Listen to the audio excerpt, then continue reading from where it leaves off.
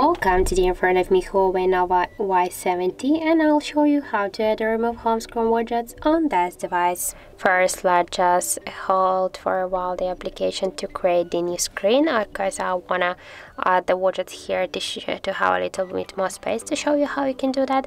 And after that, just with your two fingers at the same time swipe to the center, and you'll see here down the widgets icon. Just click here once, and after that you'll see here all the applications which widgets you can add. For example, here in Notepad we can see two widgets.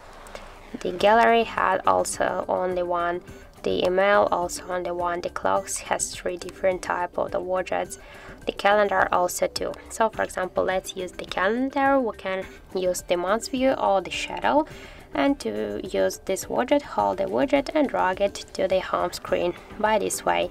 Now we can see that we just successfully added. If you want to resize the widget, just hold it for a while, and after that you can make it bigger or smaller by this way. Also, you can move widget here on the screen, just hold and drag it, and also between the screens, just hold and drag it, for example here. And if you want to remove the widget, you just should hold it, and after that you'll see here a remove icon. Just click here once and confirm by click to remove once again, and that's it. So thank you for watching, and if you find this video helpful, don't forget to leave a like, comment and to subscribe our channel.